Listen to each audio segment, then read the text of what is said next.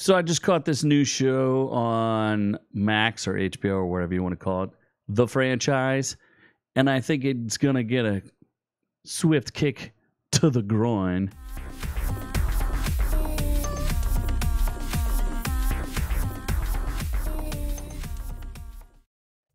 Now, here I am, a reviewer of movies and things, and minding my own business while I get an advertisement for The Franchise.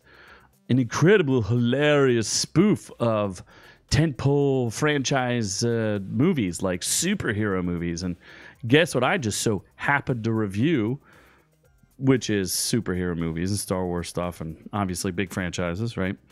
So I figured, well, this might be, right up my alley. And, maybe it'll be funny. It'll be a dark comedy. It'll be, something. And Sam Mendes is attached to it. Whoop-de-woo. And they're going to spoof WB or Warner Brothers. And they're going to spoof. In fact, they even have a Warner Brothers. They're clearly on a Warner Brothers backlot. There's a Warner Brothers logo at some point there. And I thought it was going to be more like the Hugh Laurie show, The Planet Nine, or the spaceship that's like a cruise ship that's orbiting our solar system. I forget what it's called, but it's not Planet. But it was also on Max, and it got canceled. But I thought it was pretty funny. So here I am. I see the advertisement. I'm like, I guess I'll give it a shot.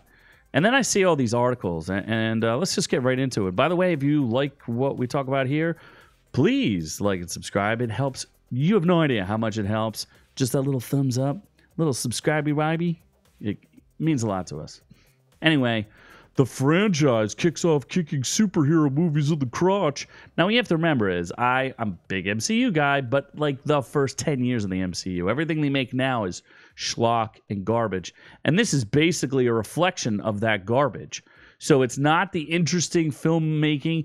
They even have a line in it where they're like, everything connects.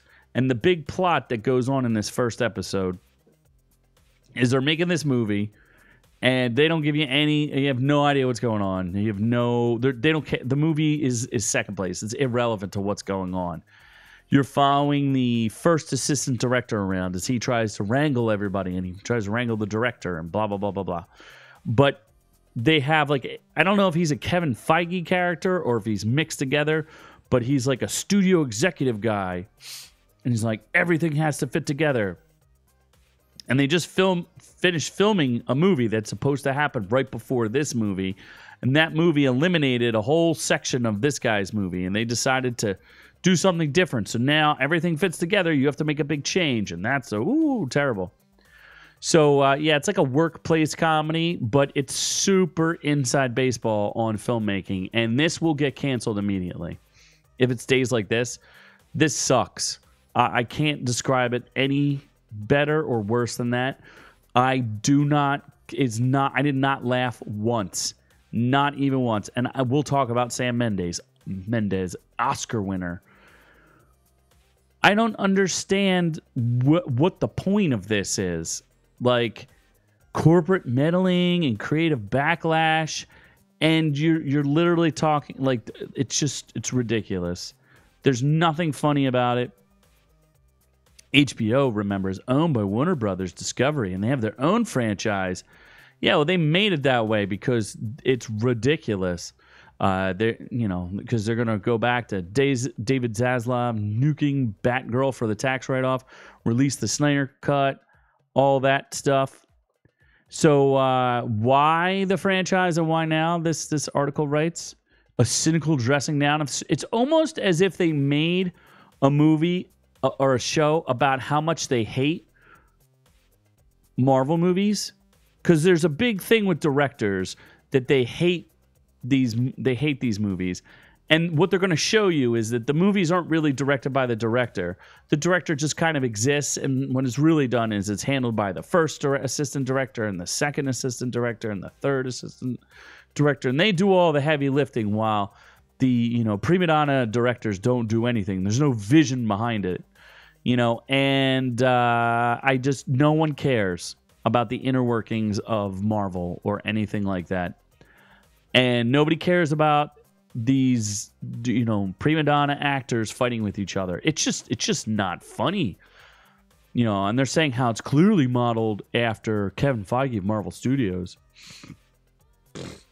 So I'm just not feeling it at all. I could be totally, well, I'm not totally wrong. I 100%. No one will watch this. Oh, the movie or the show I was thinking about was Avenue 9 with Hugh Laurie. That was similar to this, and that's what I thought I would get, was this kind of like this interesting black comedy, but with a really fun cast. And this is just no, not at all.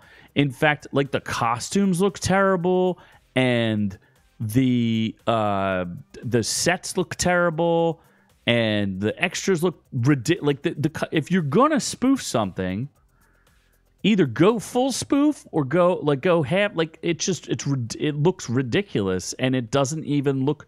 It looks like they're trying to do a B movie, not like a real franchise. So then we get another one of these where it's like, Sam Mendes told 2 MCU directors to tune in and have a laugh. Great HBO spoof premiere. Yeah, it's garbage. This is just terrible. And there's good actors in it, but no, not interested. It's just bad. Not funny. They try real hard to make like funny things. You know, Sam Mendes directed the pilot. I didn't think it was particularly well directed either.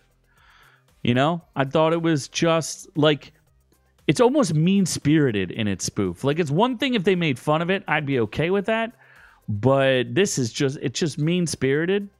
And even if you don't like what's going on with Marvel now, it doesn't feel like you should roll around in Marvel's demise just because you're Sam Mendes and they don't.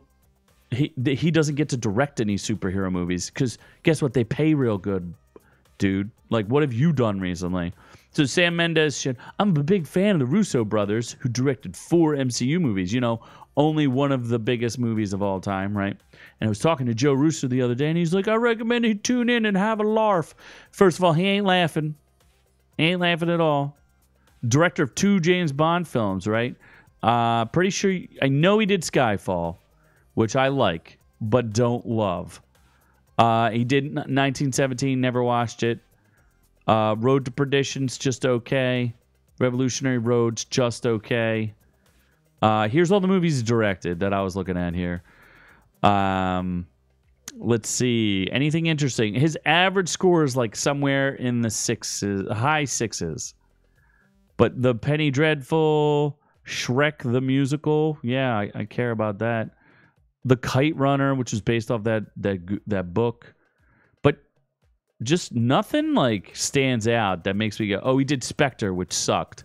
So congratulations. You did one good James Bond movie and then one that basically killed the franchise. A 6.8 there, Chief. You know, he's a mediocre director. American Beauty, good movie, not great. Jarhead, not a great movie. Road to Perdition, not a great movie.